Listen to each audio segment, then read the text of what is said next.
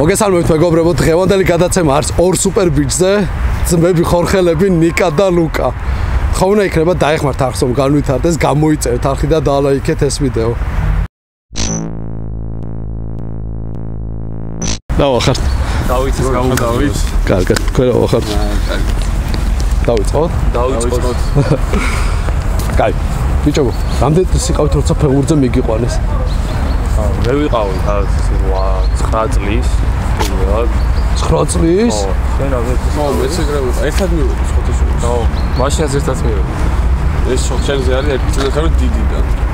ისე გამოვიდა რომ ერთად მივიყვანა რა მამაჩემ. აკადემია? 10 წლის ვიყავ, მე 9 წლის ვიყავ. არა, ოლიმპის სკოლა იყო. ოლიმპის სკოლა იყო ჯიქიაზე, უმდროს, ერთ კაი სკოლა იყო და მან დავიწყე ფეხბურთის თამაშს. ერთად დავდიოდით მაშინას.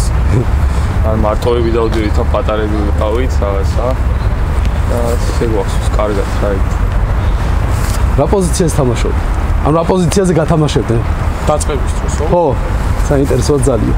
აი შუაში უფრო რა, შუაში ან მარჯვნიდან ისე რა, მე ეხლა ეგრე ვარ. ანუ იგივეა. ხო, იგივე გამოდის.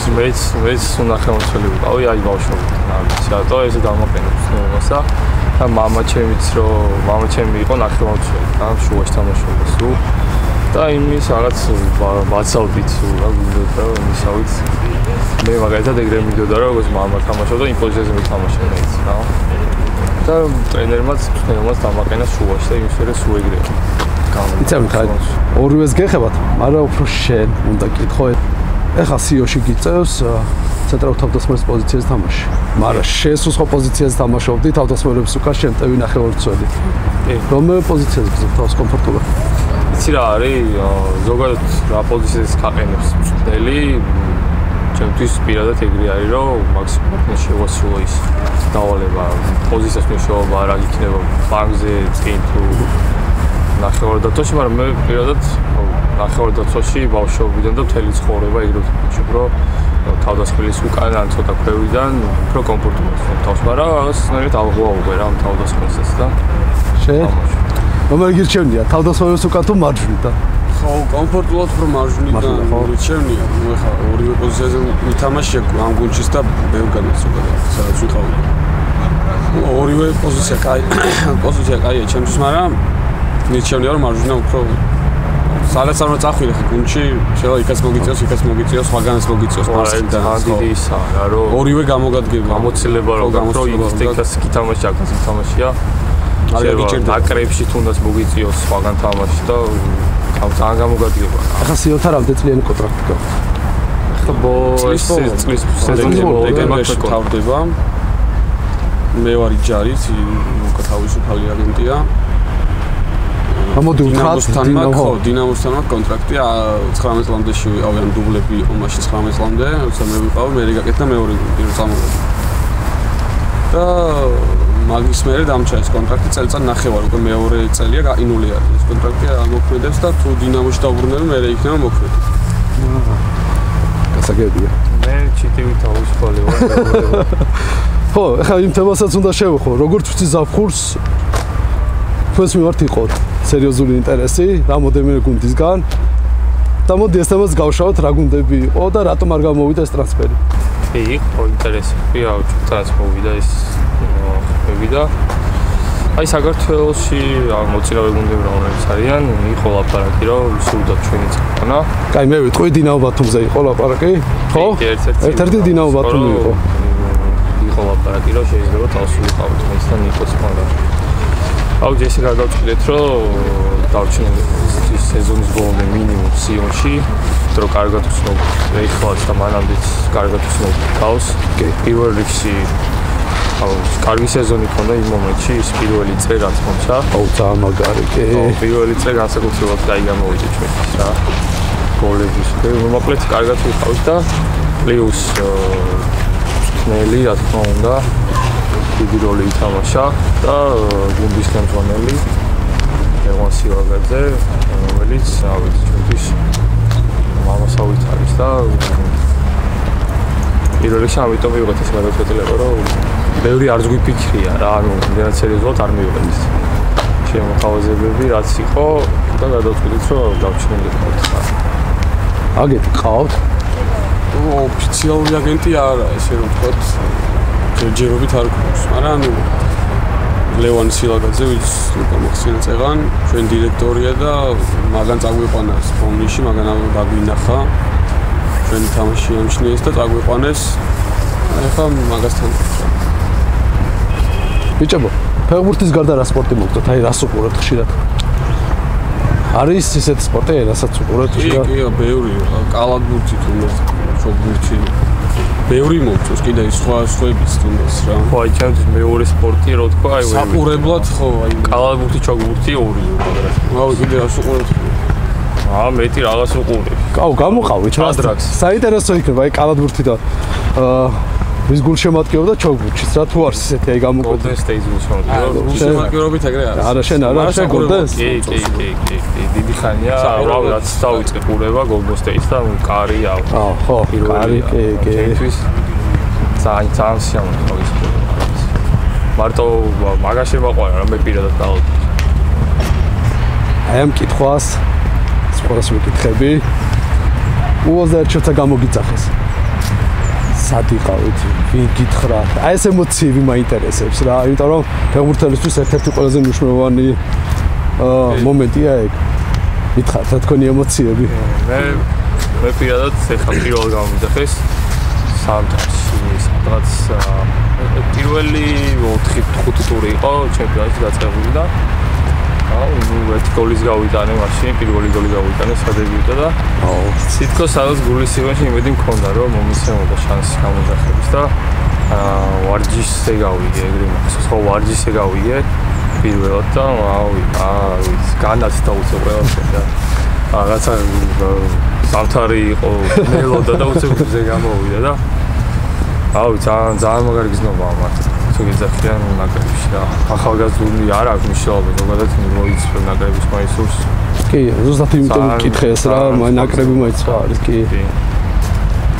შენი ემოციებიც მაინტერესებს რა მე ან პირველი შეკრება როცა იყო ამ ასაკის ჩვენი გოლის 1 და 2000 სხვა პირველი შეკრებაზე გამომიძახეს ადრეც იყო რამოსვანეთი ჩვენ ძმები 19 წელს ვიყავით ერთად, მაშინაც რამოდენიმე გამოძახებაზე ვიყავი და მიცნობდა.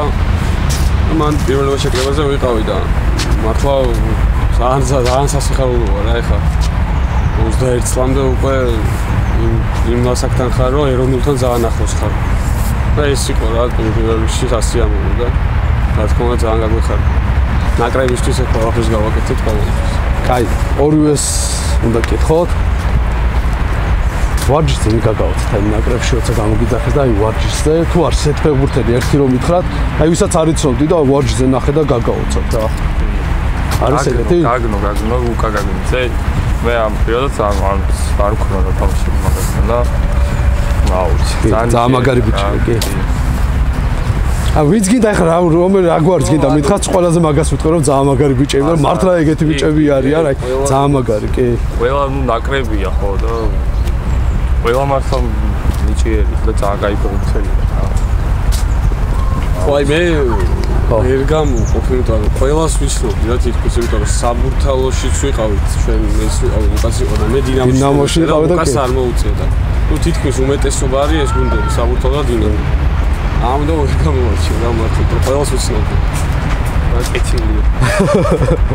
ყველას ხშირად რა თემაზე კამათობ? არის ისეთი თემა აი რაზეც აი კამათ.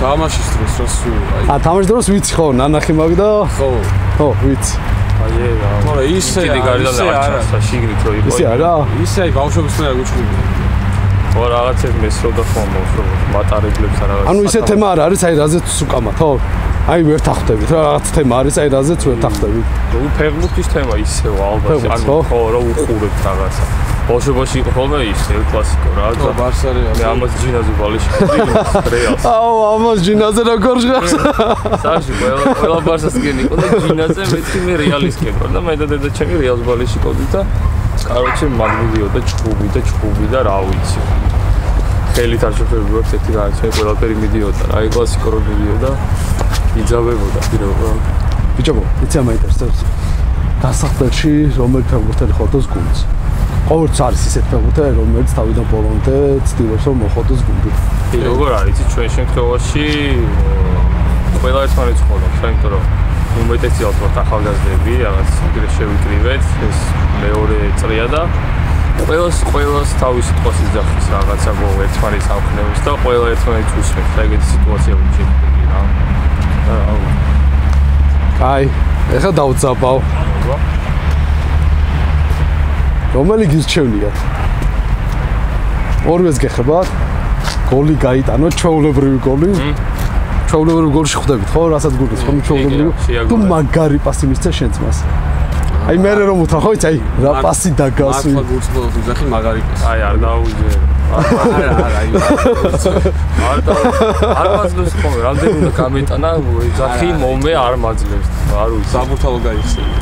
აი ერთი პასი მომეც საბურთალოს. და მე მივეცი და პროსტა ვერ გაიტანა ხა ერთი ჩემი პასი დაგატანე და ამის პასი დაგატანე. არ გაქამის პასი საერთო? დარტყვა არ იცის დავით. ანუ ისე მაგრამ არ ჩაუთვალეს ერთი რა. გოლო პასი ამის იყო, მაგრამ არ ჩაუთვალეს ასისტენტს. დაიცადე, ეგ სტატისტიკა არ ვიცოდი თქვენზე, ანუ შენ არ გაქვს ამის პასი? ამის პასი თქო ოფიციალურად არ მაქვს. უნდა გამოვასწროთ ეგ. ჩემს ვერ გაიტანა, მე მივეცი, წადე, რა ვიცი, ერთი ერთზე ცარია კარს, მაგრამ დარტყვა არ იცის პროსტა ტიპი. შენ, კაი, შემოძმა მითხრა, შენ რომელი გირჩევია? პასი ხო? პასი? კი. ჩვენთვის უერთია, რა მართლა ვიღაი. არა, მართლა პასი ხო რა. ეხა ის რო იტანს, მაგალითად ისეთ შეგრძნება რომ მე გავიტანე, მართლა ეგრეა რა. უცხელად ვერ გამოყო, იგივე ემოცია, მაგრამ ეხლა აი გოლებს რო ვითვლით ხოლმე, 9 გოლი მე მაგ და 6 ამას და 15 გოლ გატანე. ერთად გამოცილ. ხო იცი, რა ქვია, სეზონის წინ ესე იყო იმის წინაზეც. ვეჯიბრებით რა. ო, აზარცვას წერთ რომ ვინც მეც გაიტანს. ანუ ამ სეზონში რა იყო? გეგმა. რაღაცა უნდა იკისროს, რესტორანი და რაღაც ეგეთი შარეულები. ხო, მითხართ რა, ანუ აი გეგმა რამდენი იყო, რამდენი გოლს გაიტანდი? 10 გოლი იყო გეგმა. ანუ ზოგადად ისეთი იყო რა, რომ 10 გოლი უნდა გაგვეტანა ერთმანეთს ვილაპარაკეთ და ისედაც ჩვენ გარშემო იცოდე რომ ეს გოლს რაღაც კისრება იქნება. ბოლნისის სიოზეც უნდა გიყავთ. ავი რამდენჯერაც ვიყავით, თქვენ მიმართ ძალიან დიდი სიყვარული აქვს. ბავშვები თამაშის მე რჩებიან და ფოტოების გადაღებაზე არიან, მოდიან და მითხარით რა ეს ბოლნისის სიონის აი სიყვარული, აი შიდა ამბავი მაინტერესებს და გულშემატკივრებს გულს ხო რა თქმა უნდა. კი, წინა სეზონიდან მოყოლებული მართლა ვცდილობთ რა მაგას, რომ აი ძალიან უყვართ რა მართლა ბავშვებს. ეგეც სასიამოვნოა რომ ფოტოს მაინც ერთი ადამიანს რო იღებ შენთან უკვე სასიამოვნოა. კი, ახლა მოგეუბნეთ 3-ჯერ თუ 4-ჯერ ვიყავი თამაში მოსულ და თამაშის მერე სულ მოდიან და აგებული თამაშის მერე სულ მოდიან და იღებენ, აი მაინც მიხარია რაღაცნაირად. კი, ვაფშე ზოგადად ისეთი გარემოა რა ბოლოში რომ ძალიან უყვართ ფეხბურთი მართლა აი ყველა ჩართულია რა ქალაქში. პატარა ქალაქია და მაგით ცხოვრობენ ესე რომ ვთქვათ ფეხბურთი ცხოვრობენ და ყველა გწნობს ქალაქში განსაკუთრებით ბავშვები და მაგრამ მიხარია რა იცით თამაშის დროსაც რომ ჩვენ გვეძახიან რაღაც ფოტო ისა ძალიან სასიამოვნოა მართლა და ერუს ნიშნავს და წერენ და რა ვიცი რა აი კაი ხალხია ზოგადად რა შემატკივარიც დიდიც პატარაც და რა მოტივაციას გვაძლევენ მართლა ძალიან რა მეგობრებო, ახლა მივდივარ სიონის ვარჯიშზე, ბიჭები ვნახო. თხოვნა იქნება ვისაც არ გაქვთ არხი გამოწერილი, გამოიწერეთ არხი და დაალაიქეთ ეს ვიდეო. ძმებს. ჯიგროთ.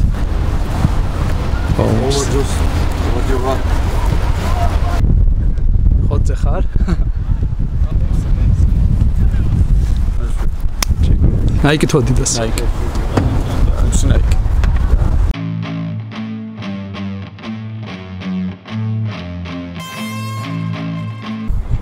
მაინტერესებს რა კომპონენტი აქვს მოსამატებელი ძმების. უბრალოდ შესავალს გავაკეთებ. ძმები ხორხელები ძალიან ნიჭიერი ფეხბურთელები არიან, ძალიან ბევრი დადებითი თვისება გააჩნიათ მათ იმისთვის, რომ დიდი ფეხბურთი ითამაშონ. ხოლო რაც შეეხება თქვენ კითხვასთან დაკავშირებით, მე ვთვლი, რომ ფიზიკური კუთხით გასაუმჯობესებელი აქვთ.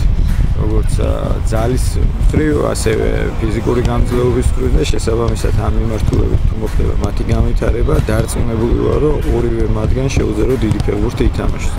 იმიტომ რომ სხვა დანარჩენი თვისებები ყველანაირად ხელს უწყობს როგორც პიროვნული, ასევე ტექნიკური და ასევე ტაქტიკური მოქმედებებისა და ეს კომპონენტია, რომელიც გასაუმჯობესებელია მათი მხრიდან და დარწმუნებული ვარ, რომ აქტიურად დაიწყებენ მასზე მუშაობას, მუშაობენ კიდევაც, მაგრამ როდესაც ახლა სეზონი დასრულდება, კიდევ უფრო მეტი საშუალება მიეცემათ, რომ უფრო მეტად 100%-ით იმუშაონ ამ მიმართულებით, რათა უფრო კარგად წარმოაჩინონ შემდგომში თავი. მადლობა. მადლობა, გამიკეთა.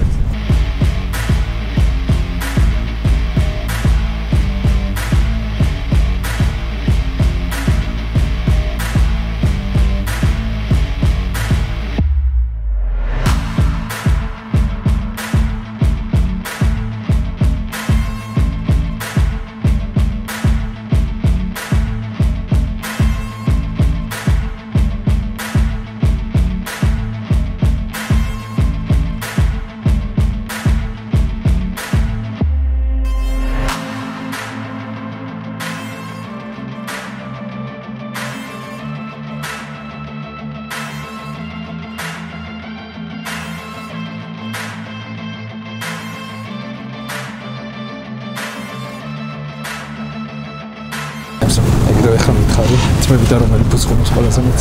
ნიკა. ნიკა.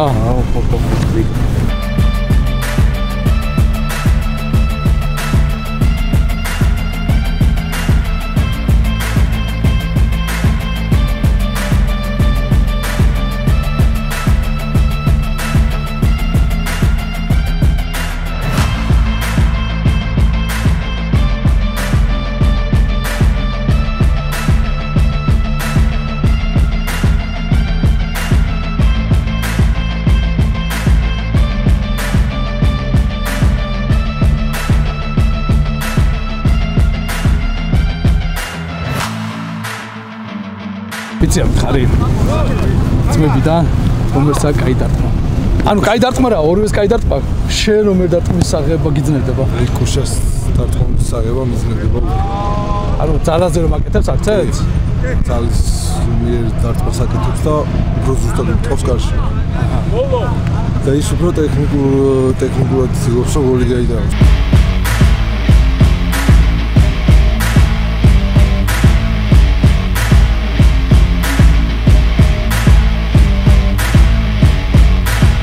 ამხარი როგორცა რა კომპონენტი გაქვს მოსამატებელი. ბევრია ეს რომ არის რა, ესე გასაუმჯობესება რა. მაინც თუ რომ დარტყმა რა, აი შორიდან დარტყმა. თუში ჩავიდო რა, აი გავისწორებ დავარტყა რა ესე იგი და და ზუსტად რა თქმა უნდა.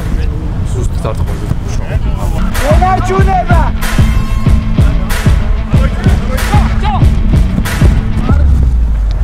ურაჩანია, დიაგონალზე გულე. Ai, amore, tu hai bangili arco. Posso ragazzi da si se giaoso. Vittorio c'è. Oggi messa mezonis pisatove, no? E sono stato mica. Tutti scena qui da qui, però è come altro da destra.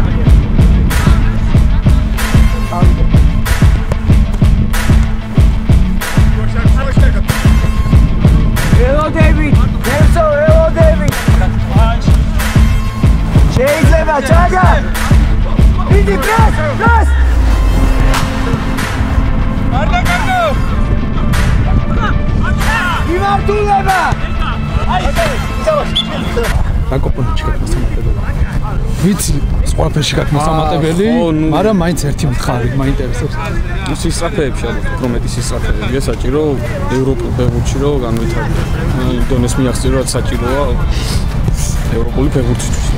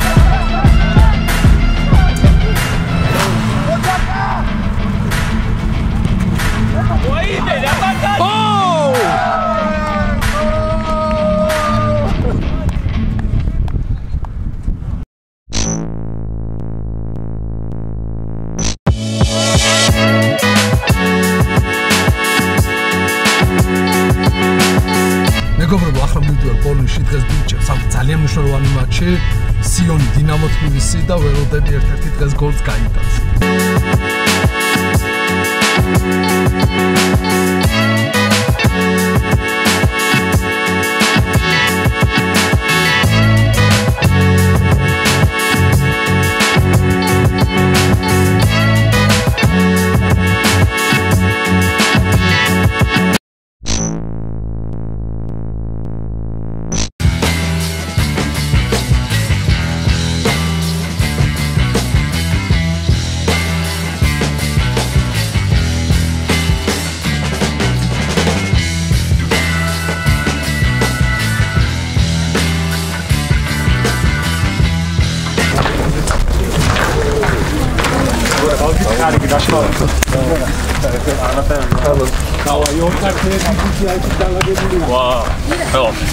Shakirovi. Magă, mitic, și ea vidot cas.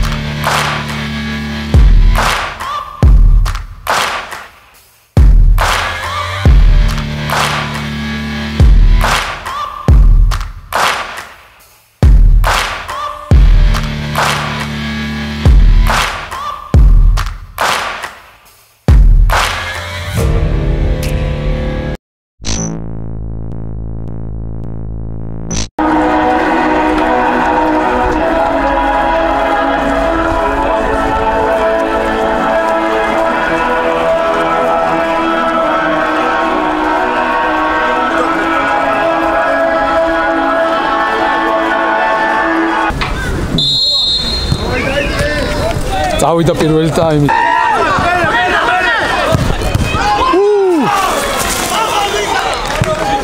ესა პირველი მომენტი რა. აუ რა კარგად შევიდა. ძალიან მაგარია. ვოუ, წითელი ბარათი მისცა სიონის ფეხბურთელს.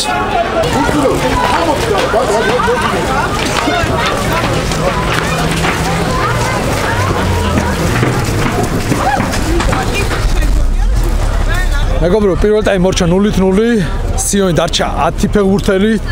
და ხვდებით, ხო რა მძიმე მეორე ტაიმი ელოდება გუნდს, მაგრამ არა უშავს ველოდები ბიჭებისგან საინტერესო მომენტებს და გოლს თუ გაიტანე, ხო ორმაგად გამიხარდება. არ დაგავწოთ, გამოიწერეთ არხი და დაალაიქეთ ეს ვიდეო.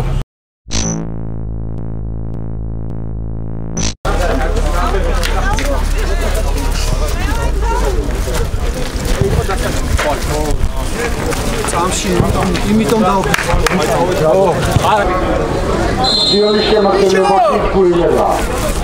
წავიდა მეორე ტაიმი.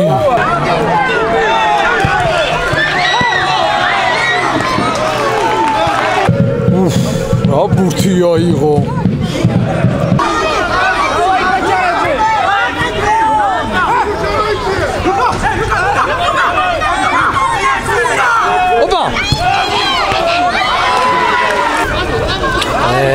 კარგად შევიდა რა. აქ წამოიღე.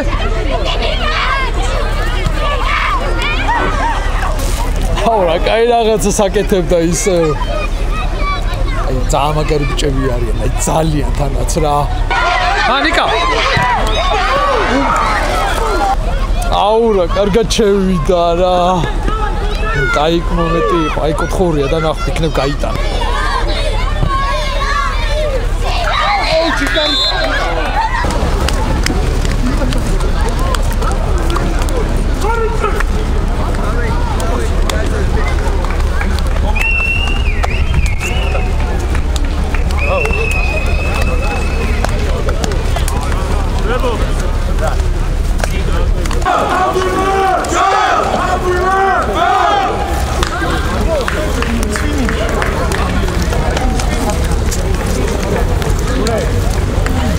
ბიჭებო, ძართული მატჩი იყო.